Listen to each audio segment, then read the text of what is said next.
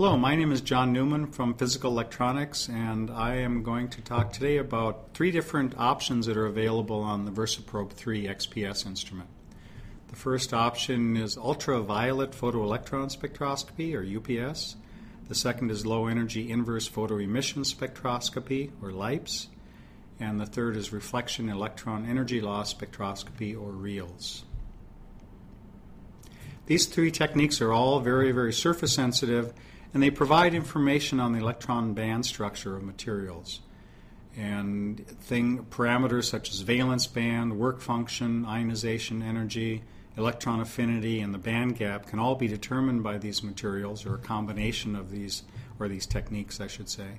REELS can also provide some additional information on things like hydrogen content and chemical structure. So, electron band theory.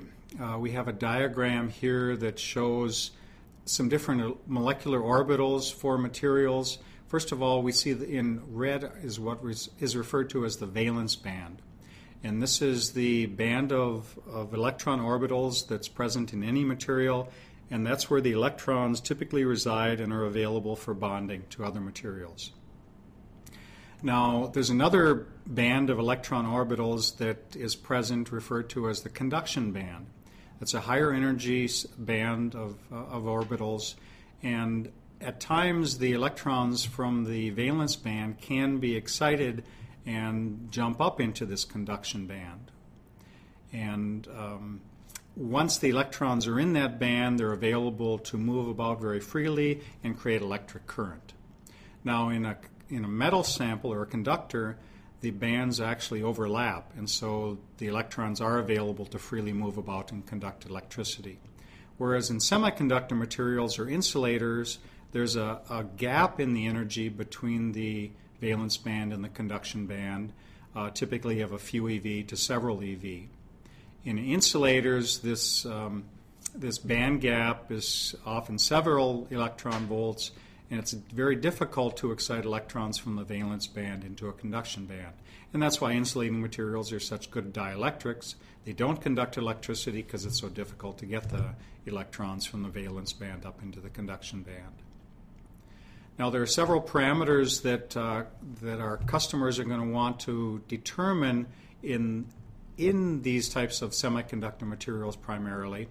There are things like the electron affinity and the lowest unoccupied molecular orbital of the conduction band. And there is also the highest occupied molecular orbital, or HOMO, and the ionization energy from the valence band.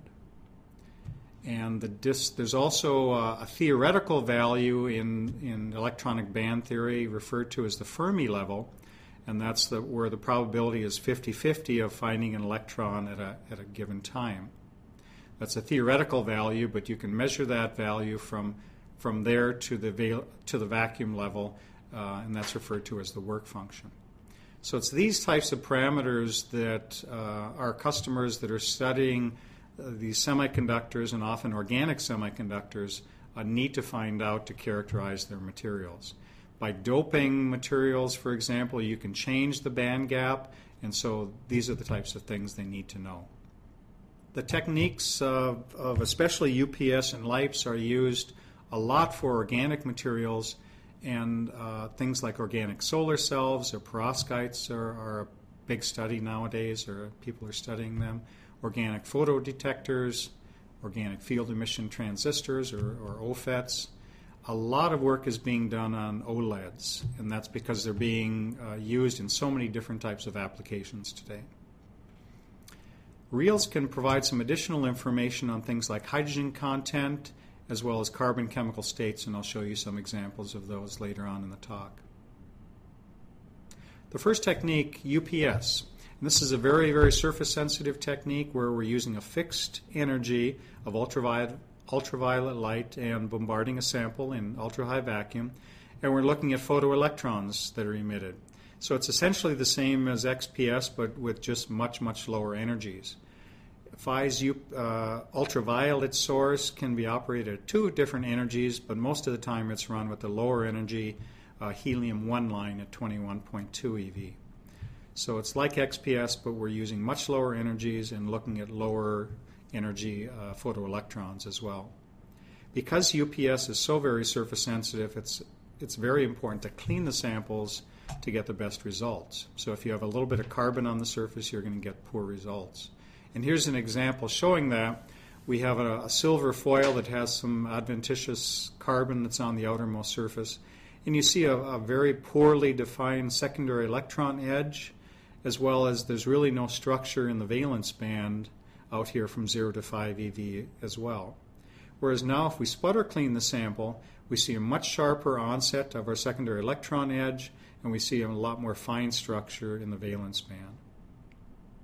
We found that it's very helpful to do Zallar rotation while you're sputtering, and of course that is also looking at the same location on the sample the ion beam is, and so you can very easily rotate the sample and sputter it and then do the analysis.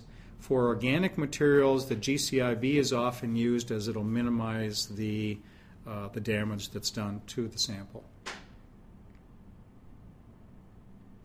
Here's some examples of UPS measurements that were done on a copper thiocyanate material. It's an organic semiconductor that's used. We see a typical valence band spectrum on the left. We see that there's an onset of energy, or onset of counts, I should say, at about 1.03 electron volts, and that's defining the highest occupied molecular orbital, or the HOMO. And using that information and seeing where the secondary electron edge cutoff is by biasing the sample, we can take the distance between the HOMO and that secondary electron edge, subtract that from the energy of the incoming UV photons, and that tells us what the ionization energy or the highest occupied molecular orbital is. In this case, on this copper thiocyanide sample, it's measured as 5.12 electron volts. The next technique is LEIPS, or low energy inverse photoemission spectroscopy. So this is one of the newest techniques that PHI now offers, and it's seeing a lot of interest in the market, especially for looking at these organic electronic materials. It's complementary to UPS, and again in UPS we're looking at valence band information and ionization energy. But now in LEIPS we're providing information on the conduction band that gives us the electron affinity or the LUMO energy level of that conduction band. LEIPS uses very low energy electrons to bombard the sample to make sure that we don't do a lot of damage to organic materials. And then we're looking at very low energy photons that are emitted from that sample, typically in the UV or near UV range. In practice, what we're doing is we're keeping the energy of the electron beam bombarding the sample fixed, and then we're biasing the sample to adjust the energy of the incoming electrons hitting the sample. And then we're measuring the photon intensity versus that electron incident energy. There's another technique that's been available for a longer period of time, referred to as inverse photoemission spectroscopy, but it doesn't use low energy. And there's a chart here that compares PHI's low energy IPS to conventional IPES. And there's 4 different parameters shown on the left here, and the first is the measurement measurement position of the sample. And on the LEIPS, it's integrated into the instrument, and so we can look at the exact same position on the sample using XPS or UPS or LEIPS or REELS, or we can sputter it with an argon beam or GCIB or C60 beam.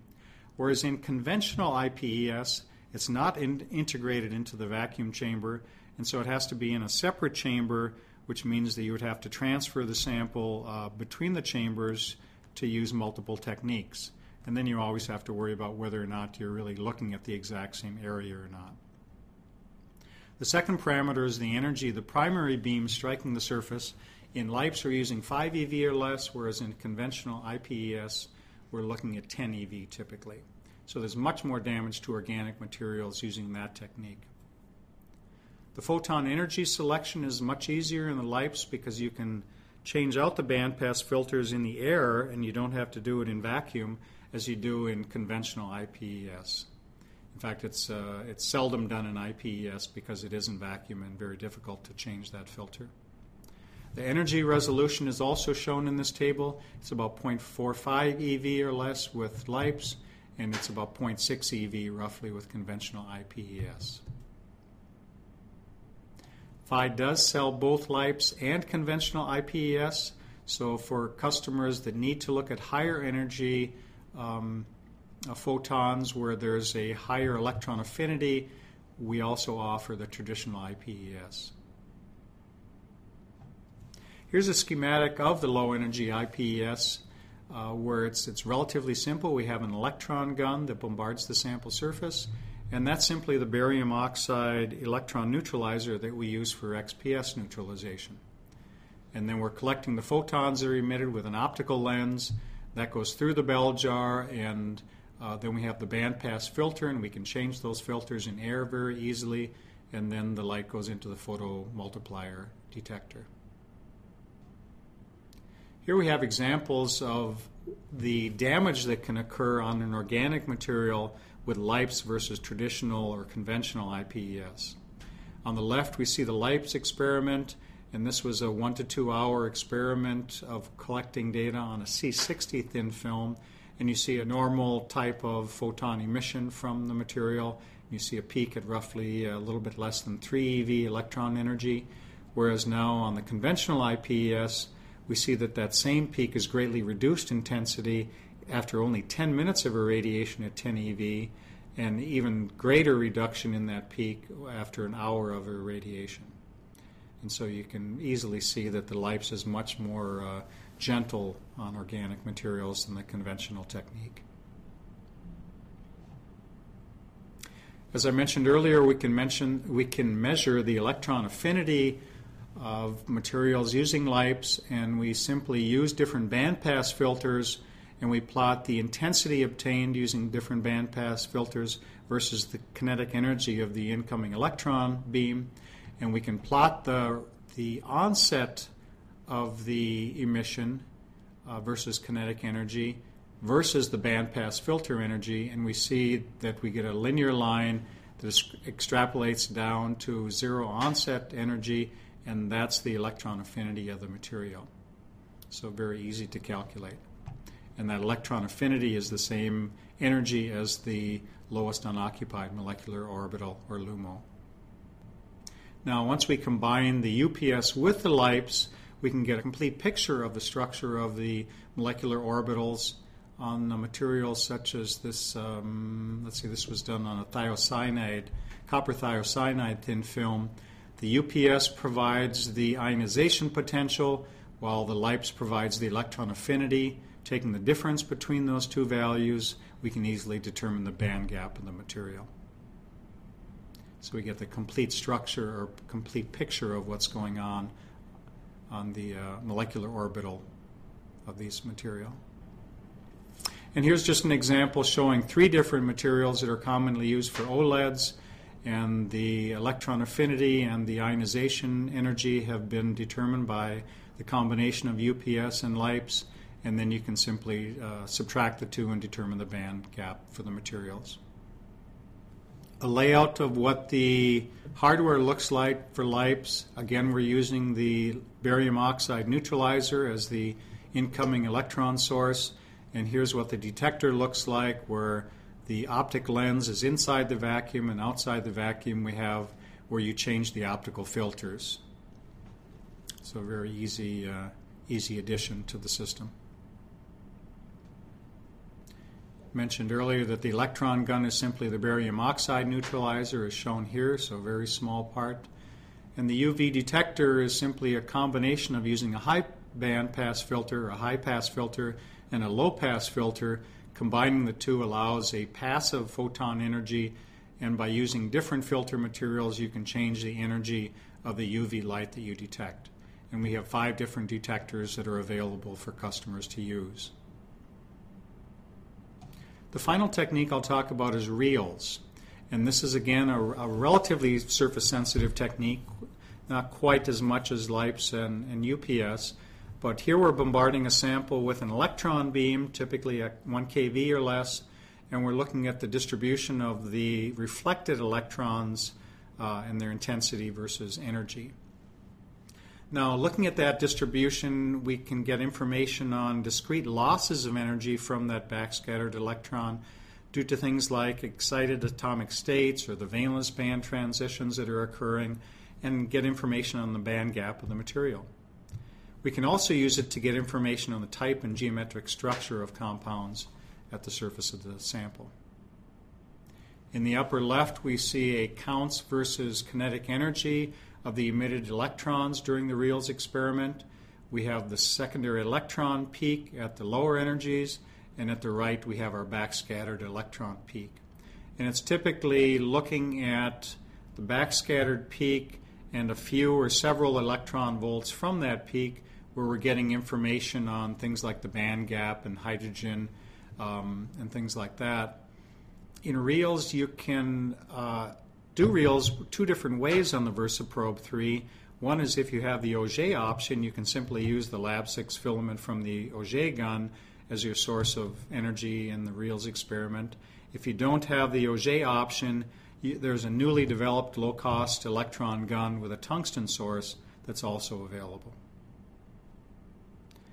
Here's on the left we have a counts versus kinetic energy, electron kinetic energy plot.